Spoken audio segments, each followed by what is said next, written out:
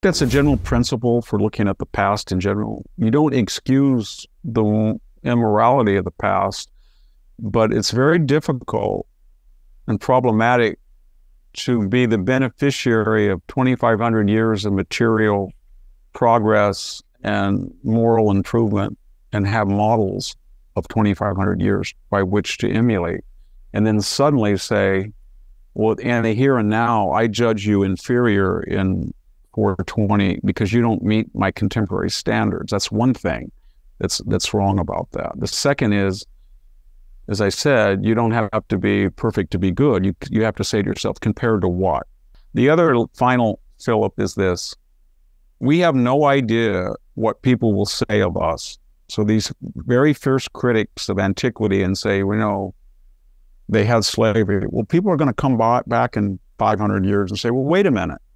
We've studied what 2023 was like in San Francisco. These very sophisticated, very liberal people allowed 7,000 people to inject, to fornicate, to urinate, and to kill themselves right on the streets of San Francisco, defecate. How can they do that? That was medieval.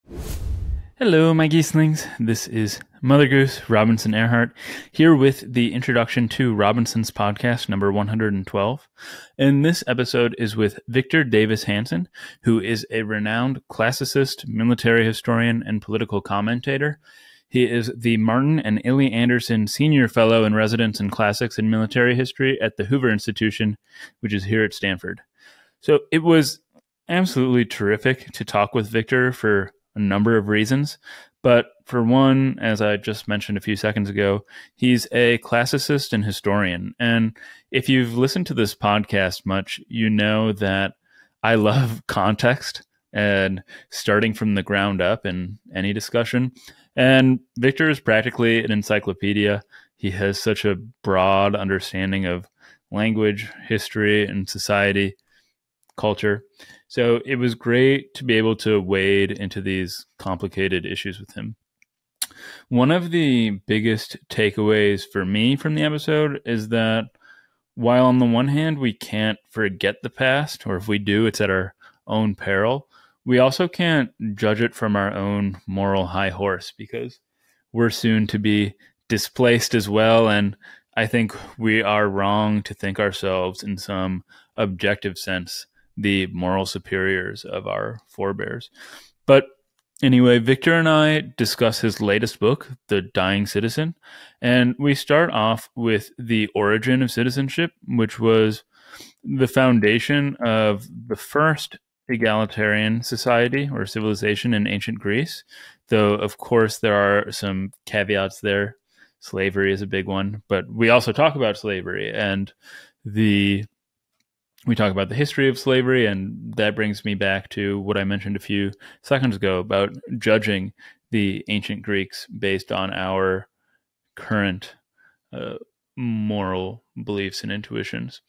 And then we turn to citizenship in the present and how it's failing. But you can keep up with Victor on Twitter at VD Hanson, on his website, victorhanson.com. It also contains a very nice blog, or his podcast, The Victor Davis Hanson Show. And there's a link to The Dying Citizen as well, which I highly, highly recommend. And without any further ado, I hope you enjoy this conversation as much as I enjoyed having it with Victor.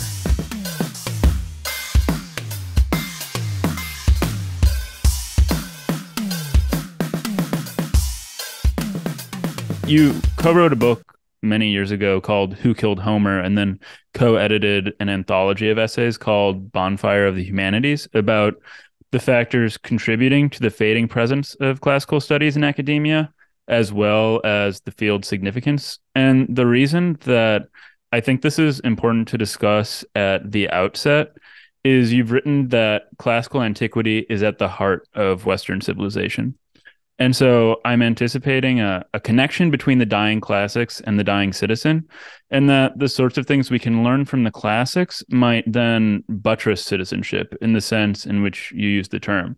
So just what has happened to the classics and what is the field's continued relevance for your present-minded thought? And I mean this beyond the sense in which you mentioned earlier that you were called upon for sort of military advice. Well, very briefly, and John Heath and I were worried about the status of classics, not just the death of the field per se, but the lack of classical learning and its role in civics or civic education, or to give the undergraduate or even the citizen at large some sense of the continuity of his or her institution. So they should understand there was a long history of constitutional government that started in Greece, or personal freedom, or the notion of private property, or empiricism, or the ability to look at the natural world without religious exegesis necessarily. And most of our main characteristics of the American democratic experience have some elements, and indeed all of them, can be traced back. And then we more controversially said that there was not comparable systems in other societies, nor before the classical Greeks. We didn't mean that ethnically, because the Mycenaeans obviously were Greeks, and they didn't have this system. We know that they were a palatial pyramidal society. Their language was linear being.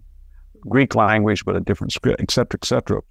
And so we had forecast that, and then from that point that this discipline was essential in the schools, and we had all grown up with it, maybe not explicitly, but we were told democracy, this is the House, this is the Senate, this is the executive branch, these are the checks and balances. All that goes back to Aristotle's Politics, or discussions of the Spartan Constitution, or the checks and balances of the Cretan Constitution, or the critiques in antiquity of direct democracy in Athens.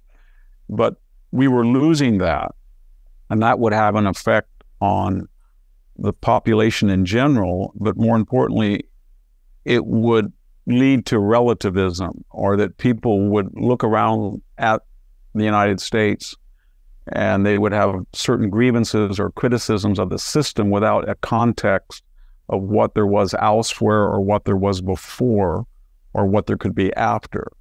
And I guess that would be summed up as either you don't have to be good, you don't have to be perfect to be good, or you tell me an alternative that's better. Those types of practical questions. One of the things that was kind of disturbing, we predicted in that book that if philologists continue to be so narrow and esoteric and not connected with the larger society, that they would be poor advocates for their continuance and they would be eliminated. Nobody took that seriously at the time, but now we know that major departments such as Princeton have dropped the Greek requirement. And when you drop the Greek requirement, that's a euphemism for not needing classical scholars that know the language. And it's spreading. Howard University just dropped their classics department. That was renowned because the African-American classicist Frank Snowden, who wrote a book, Blacks in Antiquity, he was a landmark classicist. And when I was at Stanford, probably the most accomplished Latinist was Gregson Davis, an African-American. And so there had been a strong tradition that classics had been very valuable. And that was the premise on which I taught at Cal State Fresno for minority students. But we were very worried that classics was not, as generally thought, just the study of Greek and Latin, or 5,000 classics professors, or 8,000 or 9,000 majors. Those seem enormous numbers now, but 20 years ago, or 25 years ago, that's what it was, and it was dying. And we thought there would be repercussions on the society at large. And I had no idea, to be frank, that the woke revolution, or the anti-Western civilization movement, or the anti-civics idea, or the foundational date of the United States, or the iconoclasm and attacks on classical architecture or sculpture. We didn't think it would ever get that bad, but it did. And it was very interesting to work with John Heath because he had a natural sense of humor. I was a little bit more serious in a sense of dull, but he had another life as well. He wrote uh, operas for children, and he was very successful at it. And some of the titles of his books of his operas and musicals are very well known K through 12. So there's a lot of funny things in there in that book that I thought was pretty good. Mm-hmm. You said that you didn't anticipate the sort of cultural developments that we're witnessing today. I'm sure that if you wrote if you wrote the one book and edited the other anthology today, they would be quite different. But you mentioned that the checks and balances, the Senate, I'm not sure if you mentioned it, but a certain degree of equality among residents and citizens goes back to the classical period. And just to play devil's advocate before we move on, since I saw that this was a criticism that you addressed in one of the books, how do you respond here to the criticism that Greek societies often employed slavery? They were rigidly hierarchical in other ways that we would deem inhumane in the West today. And so that maybe we shouldn't laud them in the way that you do. Yeah, well, there's this term, whataboutism, you're hearing a lot, but... Whataboutism? Yeah, whataboutism. So rather than answering the question, you say, what about them? And what I'm saying is I'm going to employ it, because if you can name one society, contemporary society, that did not have slavery, I'd like to know, because there was none. And the word slave, as we know, comes from Slav, and that refers to the rise of the Seljuk Turks and the Ottomans in the 13th century in Anatolia and all the way up to the 19th century, who probably enslaved over 25 million people. Most of them were from the Balkans, and most of them were from southern Russia and around the Black Sea. And then the Arab world imported into the Middle East probably somewhere around 15 to 20 million African slaves. And then you had Europeans importing about 11 to 12 million to the New World. And then you had slavery endemic in Africa as well.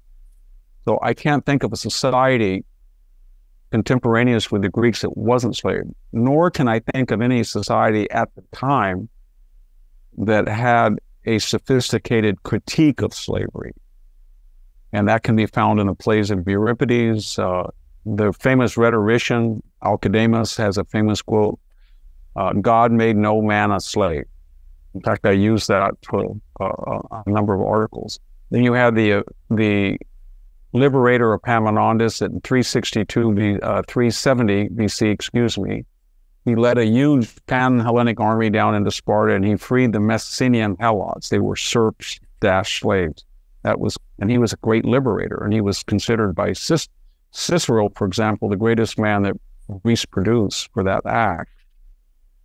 There was a big contention about the morality of slavery, because you can see it in Aristotle's Politics and Ethics when he advances this idea that there's such a thing as a natural doulos, a natural slave.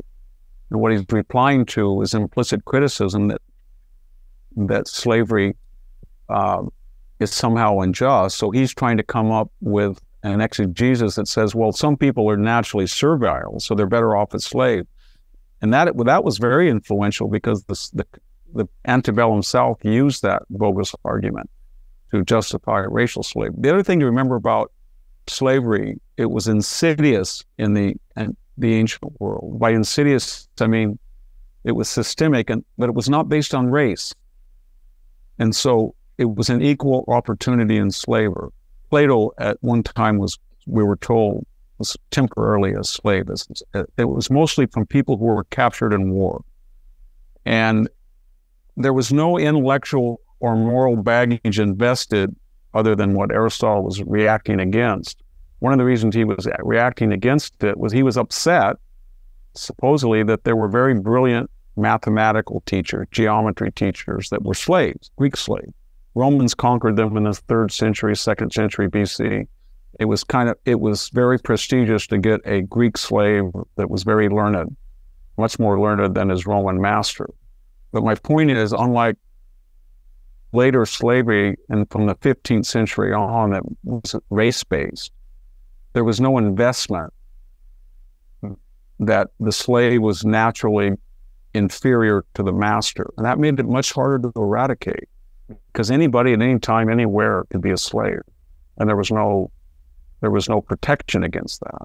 So what I'm getting at is, if you were in the 5th century and the slave said to the master, well, I'm a student of Pythagoras and I understand Democritus' atomic theory, and I'm teaching your children, and you don't know any of that. So why am I a slave and you're not?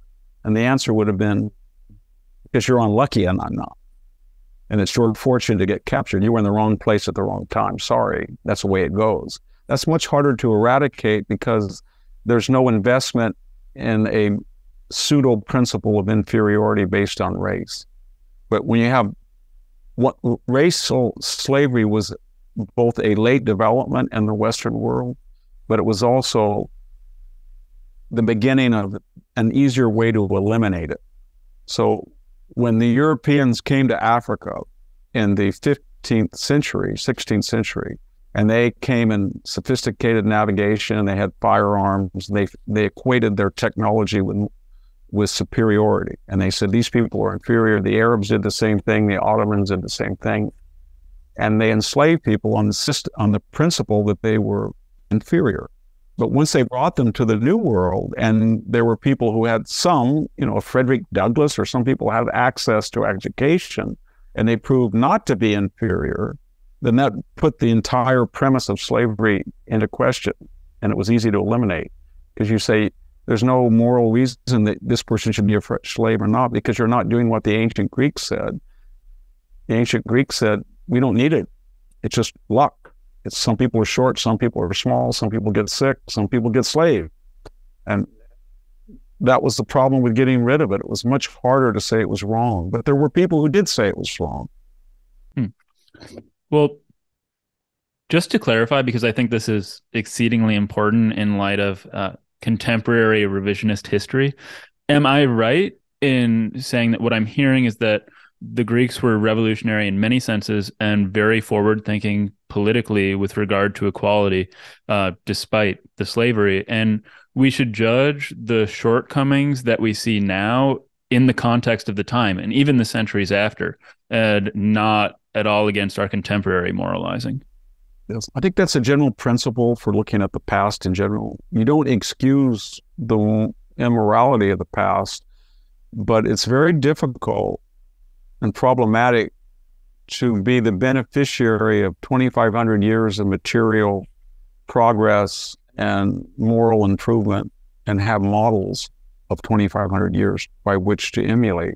And then suddenly say, well, in the here and now, I judge you inferior in 420 because you don't meet my contemporary standards. That's one thing that's wrong about that. The second is, as I said, you don't have to be perfect to be good. You have to say to yourself, compared to what?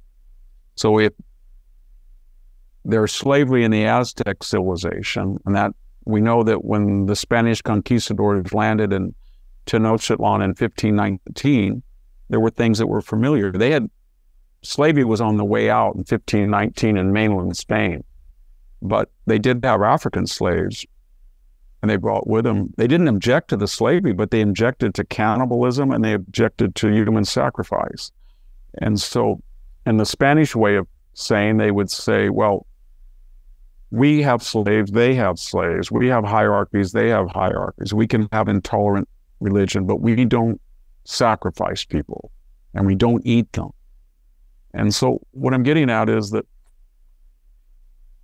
people tend to focus on the West, and they don't use a comparable method of adjudication with other cultures for a variety of reasons.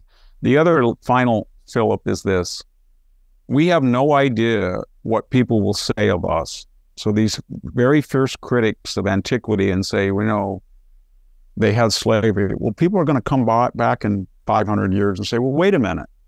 We've studied what 2023 was like in San Francisco. These very sophisticated, very liberal people allowed 7,000 people to inject, to fornicate, to urinate, and to kill themselves right on the streets of San Francisco, defecate. How can they do that? That was medieval. Or they may say, wow, they are aborting children that they should have known that the child gives of sophisticated technology might have been able to live outside the womb at 2.5 months, 3 months. They had that and yet they were terminating that child with a heartbeat. We don't know what they're going to say, but they're going to say something, and it will likely be critical. So it seems to me people should have a little bit of modesty and humble attitude to think that they're not going to be exempt from the same type of scrutiny. It's inherent to the West. Remember that Western civilization is the only really sophisticated, self-critical society. That's innate in Thucydides, Aristophanes, Aristotle, Plato. They tear each other apart. And I don't know if that's true of the Chinese tradition or the African tradition or the Native American tradition to the same degree, at least in the abstract.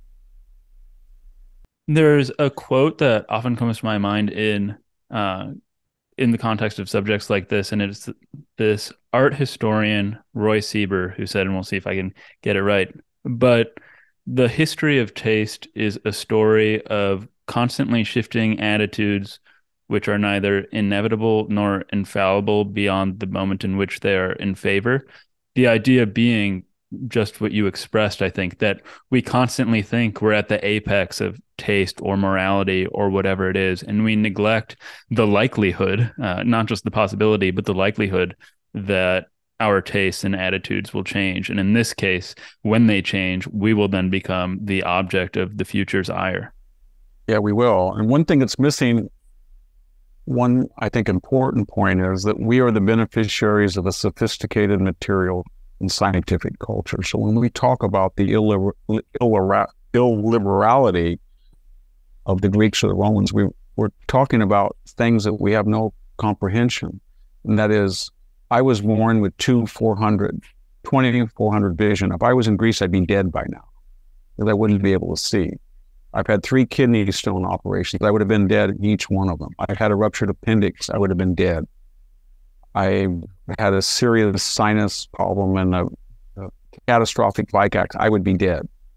And so when we look back at these people, 90% of them were connected to agriculture, and their chief worry was not philosophical questions as much for most people. How do I live for tomorrow? The people who are criticizing the past have no idea that how would people today live if they have no refrigerators and electricity? They would have to get food every 24 hours. They'd have to learn to cure them. Or most of what they take for granted in medicine, food, shelter, security, they wouldn't be there. And yet these societies were very sophisticated technologically and abstract, but they fought against the physical world in a way that's just incomprehensible. So we get this dilemma or this paradox of very comfortable, mostly leisured and academics in the lounge, and then they're going back and just tearing apart people of the past that were one day away from death or murder or a violent end of somehow. And that's something that everybody has to take into consideration. Just basic thing.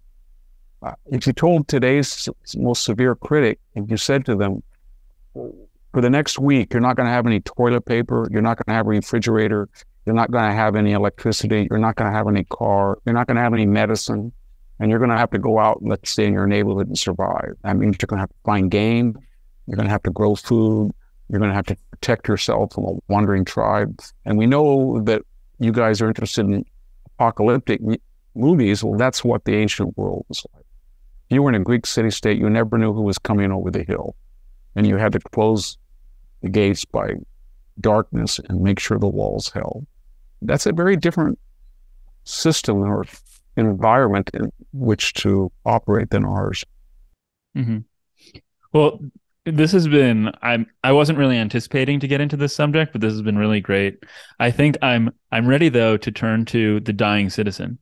And I'd like to start with the basics. And the first thing is, how is it that you're defining a citizen in this book. You cited Kant's thoughts on the privileges of citizenship in the Western world at the outset of the book, and I found that pretty helpful. Well, I try to distinguish the idea of a citizen from a resident. And today in the United States, we have 330 million residents. 50 million of those may or may not be citizens.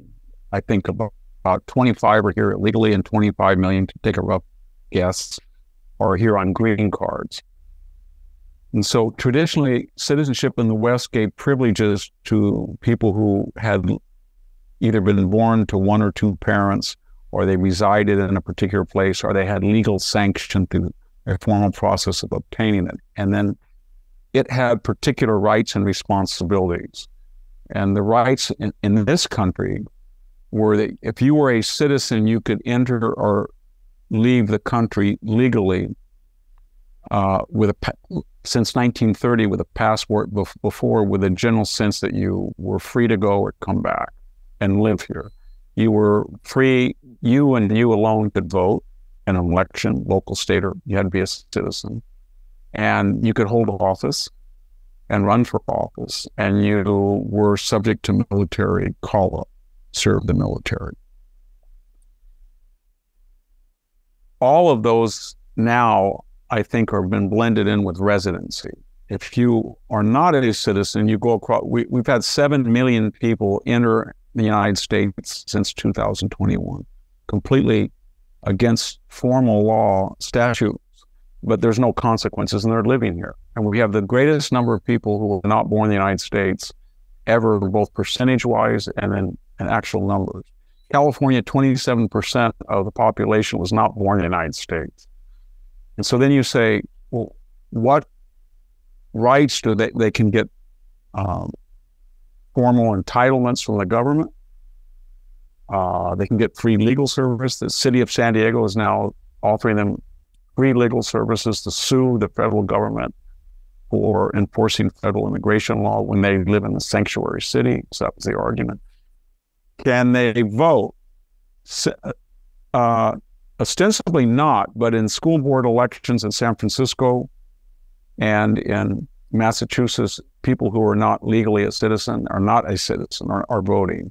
And because of the laxity of laws in which suddenly 70% of the electorate does not vote on election day in many states, and the error rate has gone from about 5% average rejection of ballots down to 0.4, there's this, I think, a defensible assumption that a lot of people who are voting are not citizens, and people are not worried about it. So in California, there's 10 million ballots that were mailed out, and nobody knows where they are today.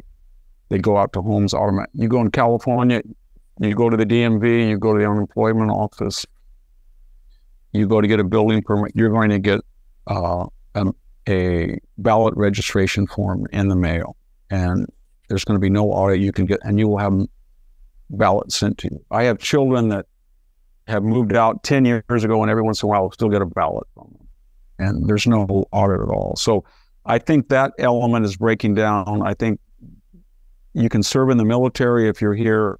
If you're not a U.S. citizen, you can serve in the military if you're here illegally. The only thing that I think now that separates a citizen from a resident is, so far, the citizen alone can hold elected office. And I don't know how long that's going to last. And so that sort of prompts the question, what's the purpose of citizenship? And you can really see that in the 1986 Simpson-Mazzoli Immigration Act that Ronald Reagan pushed through. And the idea was that if you applied for citizenship, you get a one-time amnesty if you were here illegally, in return for having everybody from now on would have an I-9 form, and you could be deported if you broke the law. It didn't happen that way, but that was the idea. But the point I'm making is, of those eligible who are here illegally, eligible to have a pathway to citizenship and go through the process, was pretty streamlined. Only 30% applied. The other 60 or 70% apparently shrugged and said, I don't see the advantage of it. I get everything I need.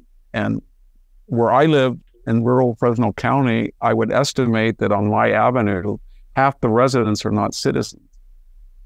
And they tell me that. And then every once in a while, somebody will ask me, can they go to Canada, or can they go places other than Mexico without being a citizen? And they have driver's license and without being a citizen. So that it's no longer, and that then leads to a series of questions. Can you have a cohesive citizenry with a shared body of history and civic knowledge? And if you're not teaching this in the schools, when you meet somebody, when I'm walking around my farm at night and I see somebody and this is a nightly occurrence, they speak no English. I have no idea if they know what the Battle of Shiloh is. If I said, what do you think about Gettysburg or the 4th of July, it would be nothing. That's not new in America. We used to have a lot of immigrants come, but they came legally and they were unwilling participants in what we know as a brutal bargain. They were assimilated, integrated, intermarried, whether they liked it or not, on the kind of the Neanderthal premise that if you didn't want to be an American, you wouldn't have come here. And so you ask us to come, so you came, and so here's what you got to do. And we force-fed them Americana, and it worked pretty well. And then we in the last 20 years, we jettisoned that assimilationist melting pot, and we went to a tribalist salad bowl, where each particular ethnic group could retain, not incidentally, not food, culture, music, but essentially their culture, where they really were not interested in following the tenets of American citizenship, in the sense that we all had certain dates, certain customs, 4th of July, certain protocol. You stood up for the flag, you cheered the American team. If I go to a soccer match and the Mexican national team is playing in California, it's likely that it will be cheered and the American team will be booed. Famously, that happened, I mentioned that earlier, in Los Angeles, where the entire Coliseum was booing the American team because they were residents that were Mexican national. So all of this is a matter of degree. We're reaching a tipping point where the number of people who have some idea what citizenship entails, responsibilities, and the knowledge of their ancestors and their protocols is now the minority. And when that happens, there's no reason for the system to continue. Historically, it doesn't continue. When people are a link that is not connected to the next generation from the last generation. Mm-hmm. You said a few minutes ago, and I just want to clarify this briefly, that the way that you see it, elected office is the only thing that separates a citizen from a resident today. Is it fair to characterize, just to sum up, what ideally characterizes citizenship is maybe the rights to freedom within the confines of the law, and then to equality in the eyes of the law, and then the freedom to pursue one's own path, maybe to prosperity, free of compulsion? Well, the Supreme Court, I think in the 1960s, but it was ratified in the 1970s, it said that the Constitution applied not just to citizens, which it had been exclusively so, but to anybody who was a resident on U.S. soil. So you walk across the border and almost immediately you're protected by the Bill of Rights, search and seizure. You have the same constitutional rights as a U.S. citizen. So on my avenue, we have a big problem with gangs, Norteños, Sureños, M13. But when they're raided, and they're raided a lot by the sheriff's department, they have to have a warrant when they arrest people who are not citizens. So, and I see we have a bad habit of people who are intoxicated, and because they don't have legal status and they feel that they don't want to come in contact, I don't know why, there's no ramifications, but if they run off the road and take out 5 almond trees on my farm and they abandon their car and they're running away from it, and I take the car with my tractor and I tow it and to pay for the $20,000 of damage. The highway patrolman comes and said, that person has constitutional rights to property. You have no right. I said, well, how about the losses? Can I use that? No. And they take it, and they have threatened to arrest you if you don't. They will take the car and impound it and wait, and then they will notify you that the owner's name has assumed possession of the car that ruined your armor. And you have a legal right to sue them, but they're not facing any penalties. They have the same rights as you do as far as court procedure, etc. I can testify from personal experience. So that's the idea, that freedom of speech, protection from government coercion, right to bear arms, that's all protected regardless whether your feet are on the ground legally, or you're a citizen, or you're a legal resident. It's all the same. That's not a distinction I can see between a citizen and a resident. It is a distinction of people who were lucky enough to have 2 feet within the borders of the United States, which I think is, again, a reminder why borders are really important. Because if you don't have a border, this American idea that's happened to every system, you can't keep expanding it. It dilutes from the center if it's not cultivated and nourished. So if you don't have a border with Mexico, where does the American system exist? 100 miles south, 200 miles north, who knows? And it's elastic. And this idea that you can create an American system all over the world is sort of a utopian progressive dream, but it's impractical or impossible in the real world. So the problem, I think, as I hear it laid out, is that residents enjoy the benefits of citizenship, but then they don't have to endure, maybe that's not the right word, but they don't have the same obligations that citizens have. And this causes problem. Is that? I have to make a distinction. They are subject to U.S. sales tax if they have a job, even though they're illegally and are not supposed to be working without legal sanction. They have deductions that go into the Social Security system or the income tax system. However, they don't feel necessarily that they're Americans, and they have no legal, no educational, no spiritual, moral obligation to identify themselves first and foremost as America. So in my experience, I think it's documented throughout that when you have 50 million people here who were not born in the United States, and you're not making any systematic effort to assimilate or integrate them other than what popular culture does. And that is, to be honest, it does assimilate people through music. And they're not required to learn the English language because we have everything translated. Or then you're going to meet a lot of people who don't have the same reference as you do, or they don't have the same collective memory as you do.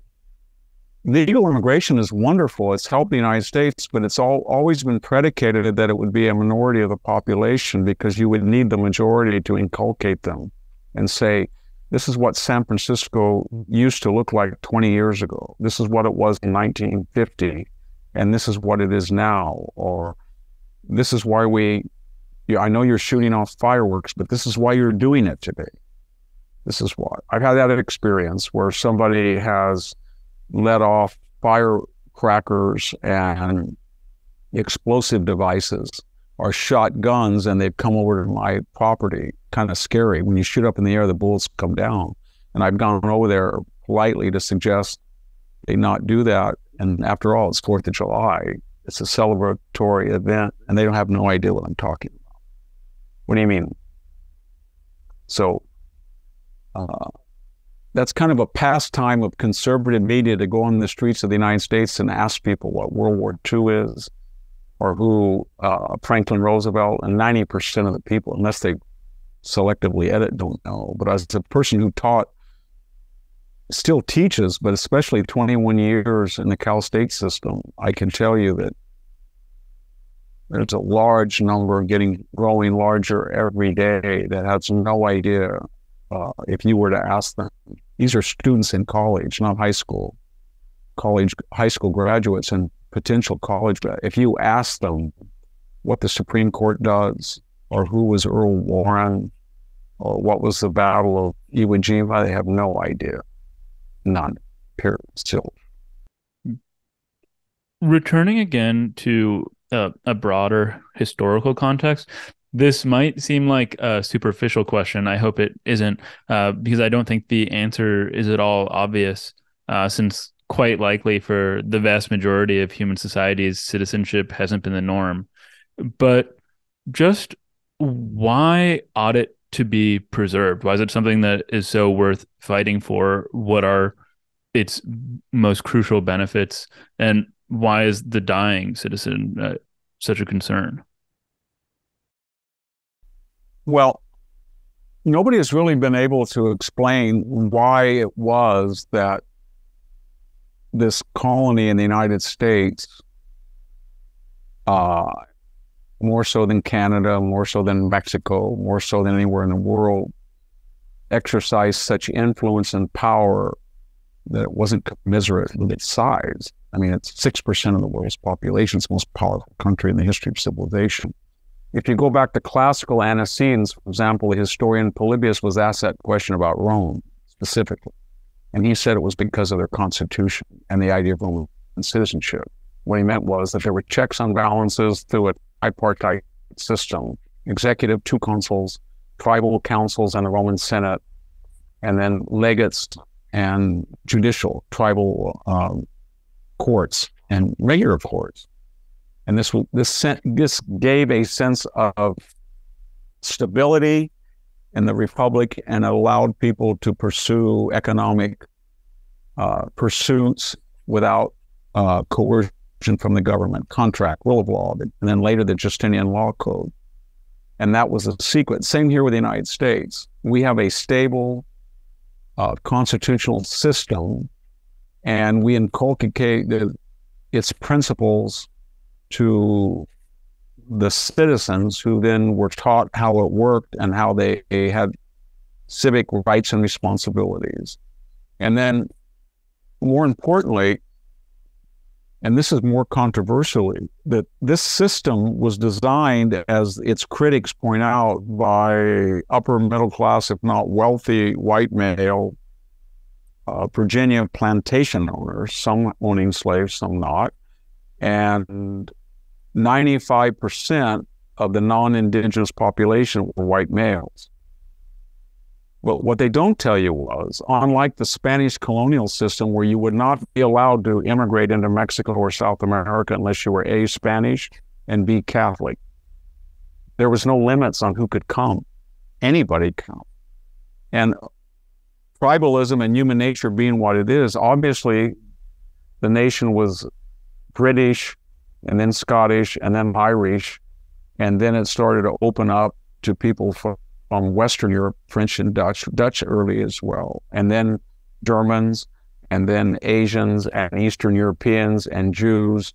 But in each iteration, of course, the original population was biased and prejudiced, but the system that they created was inherently contradictory to their own biases, because no sooner were they trying to exclude people, which sometimes went on for decades, than someone would say, but wait a minute, to quote Martin Luther King Jr., I'm not being a radical, I'm just holding you to your own principles that you created.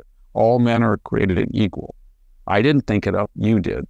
And so that inherent nature of the United States allowed it to create Americans that had no superficial resemblance culturally, ethnically, racially to the people who founded the country, but could share the same aspirations. And that's why this country and citizenship were so valuable. And I can't see a model anywhere else.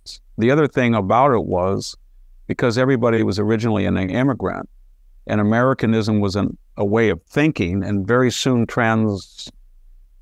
I guess you would say, transmogrified from being an Englishman who became an American to anybody, then it was very elastic and expansive, and you could get enormous numbers of people who were talented, and their race became incidental. With African Americans, it took the longest. And anybody that was the most distant from the original core, because people are birds of a feather, I guess, flock together. But the logic was such that people could, and I think they do now, have equal rights with people who look exactly like the people who created the system. And that was the intent of the founders. They wouldn't have written it. And that gave the United States enormous advantages, both getting talent and eliminating tribalism or ethnic, I guess, intolerance. So, and what I mean, I'll give you one practical example. If you or I want to become a citizen of China, we're not going to ever be accepted. If we want to be a citizen of Uganda, we're not going to be accepted. I can tell you, if we go down to Mexico and we ask for Mexican citizenship from the people I talk to, who you'll never be fully accepted as a Mexican. You won't be able to run for office and become the president of Mexico with blonde hair and blue eyes. It's not going to happen. But it will happen in this country that the people who become president or high elected officials may not look anything like Thomas Jefferson or George Washington. And if anybody can think of any other place in the world, maybe outside of some enclaves in Europe, I'd be happy to hear about it. And that's what's so ironic, that some of the most fierce critics of this system, they never go to the next level and say, America's racist, sexist, homophobic, transphobic, xenophobic, and it should be like this system. And they never do that. And I don't understand that. I've been in every Arab country in the Middle East, I think. Every one. And I'm always fascinated when I ask them how such rich countries can be so poor or so unfree. And I'm always told, if I meet a journalist or somebody, said, we hire our first cousin. That's how we do it. We fire our first cousin. Our first loyalty is somebody who looks like us. And when we see an American, I said, well, what do you think of American? We don't know what they look like anymore. We see them in Iraq. We saw them in Afghanistan. We don't know what they look like. So that's very different. Mm-hmm. This comparison to other nations and their citizenship, and then also our discussion of revisionist history brings to mind this quote from your book that I found quite thought-provoking. And you write that the more political and social disparities disappear, the more they become emphasized and exaggerated, and the more the state takes responsibility for ensuring parity. Is that because the closer we arrive to full racial, ethnic, class, gender, and religious equality, the more we're damned for nearing but not quite achieving our utopian ideals? I think so. I think I've spent a lot of time on the West Bank and in Israel, and I'm always interested in profiles of some of the most radical terrorists. When I went over there 20 years ago, when I wrote about it, and I would always ask people both on the West Bank and in that side Israel world, or the people blowing themselves up, they must be, or the biggest terrorists, they must be the poor. Well, sometimes the foot soldiers were the poor, or people who had mental problems, but the architects that were the most radical were very well off. And they resented most fiercely that they hadn't achieved, in their way of thinking, absolute parity. So we get to the situation in America where you have Oprah Winfrey from her $40 million estate in Montecito worth $2 billion, and she's interviewing Meghan Markle, I guess remotely, from the Duchess of Sussex's Montecito, 20 million, and they're comparing stories about oppression and how they weren't treated the way they wanted. And they are wealthier and more privileged than 99.9%, surely more than the people of East Palestine, Ohio, that had nothing. But because they feel that they have a claim against the majority, they can accentuate. I don't know if they do it for psychological reasons or career reasons, but 2 generations from now, people are going to think that's absurd. That very, very wealthy people who have done very well in the American system are still trying to suggest that the way they appear superficially, their color, their race, is essential to who they are rather than incidental. And yet that happens. And I can tell you that it happens more when you are more privileged. So I have a kind of a schizophrenic existence still when I'm here at the Hoover Institution on the Stanford campus. I read literature, I look at posters, I hear students talking, I eat among students. And then I go to southern Fresno County where the per capita income is $14,000 a year. And if I'm on the farm or I have people that I see, mostly they're Mexican or Mexican Americans, very rarely do they talk about race. They never, they don't say this, but here it seems to be, it's just obsessive. There's fixations on it. And that's mostly people who are, regardless of their race, are very well off and privileged and been beneficiaries of the American system. But the people who haven't seem to have transcended race much better. Well, that quote that I read also reminds me of Steven Pinker's thesis in The Better Angels of Our Nature, that despite appearances, we are on the whole doing far better than we ever have. And it's due to Enlightenment ideals and rationality. Though, of course, I mean, you trace these ideals back not to the historical Enlightenment, but to Greece.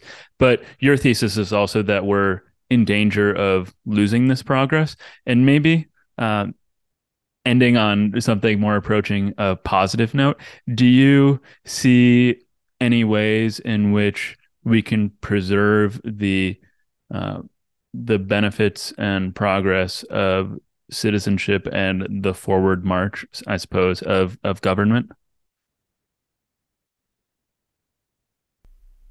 Well, a couple of things. Human nature, I don't think improves. It's static. It's fixed. Biologically entrenched. Yes. Yeah. Biologically. People are predictable. I don't know if you said it in. You said, my history is going to be valuable because people in the future are going to be like us, and they can learn lessons in this context that they can apply to their own context. So that's one thing. And we are the beneficiaries, no doubt about it, not just of technological constant advances, but also of moral improvement. So we don't have slavery, for example. But I'm not at all confident that I'm not a Whig historian. I don't believe that there's a natural order of progress that can be defined by century upon century upon century. So I'll give you an example. We just got through an epidemic that killed 1 million Americans. It was done through American people in our government who routed money to Echo Health because it was illegal to pursue gain-of-function research, who gave the expertise that helped the Wuhan virology lab, which soon became under the auspices of the People's Liberation Army. From what the Sunday Times said in London this week, that group of virologists was experimenting on gain-of-function to probably create a bioweapon, and it can't be proven. But they were experimenting with gain-of-function viruses that were much more lethal than SARS-2. And then we could use the same train of thought and apply it to artificial intelligence. So there was just a experiment that the U.S. Army released, that a artificial intelligence program was built in to protect the missile weapon from being knocked down or to be destroyed prematurely before it hit the target. And in a simulation, the programmer or the director of the missile that was fired in a computer simulation pushed the kill button to stop it, to abort the mission. And the missile came back and reprogrammed itself and killed him because he was considered an outside threat to the mission.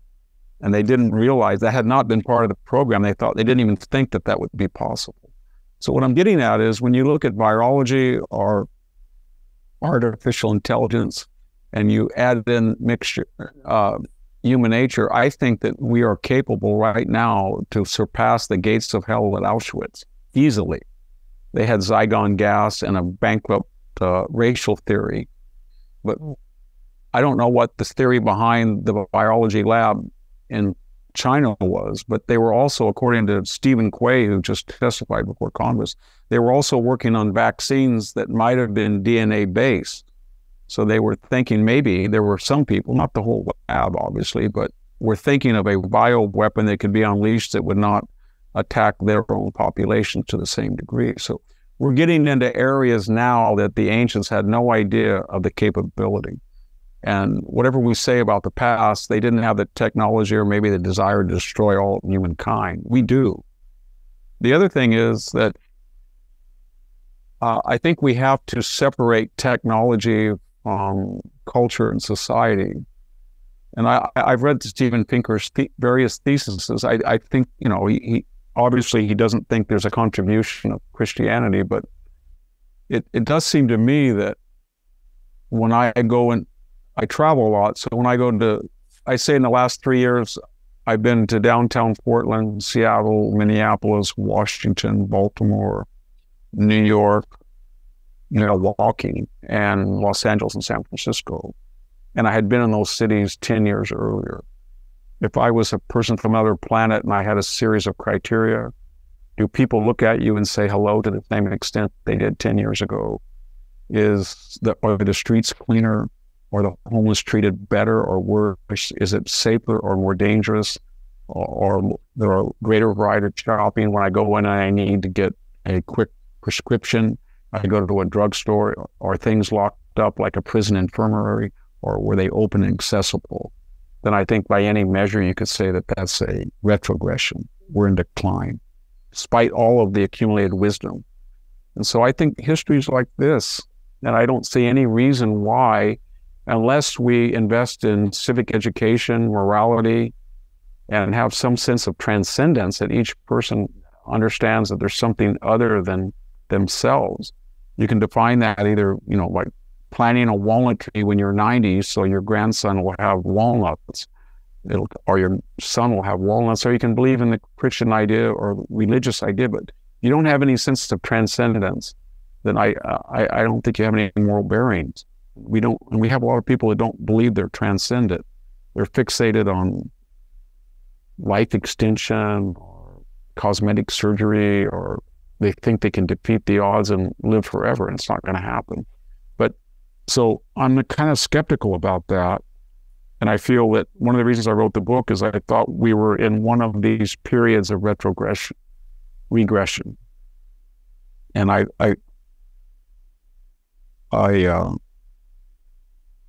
think it was safer to walk the streets of America 20 years ago than it was now. I think people were kinder than they are now. I think racial relations were better than they are now in 2000. I think the students that I had were much better educated than now. I think if you're graduating from Stanford University this year or next year, you're going to know a lot less than you did a graduate 20 years ago. And that graduate was probably going to know less than somebody in 1940 that graduated.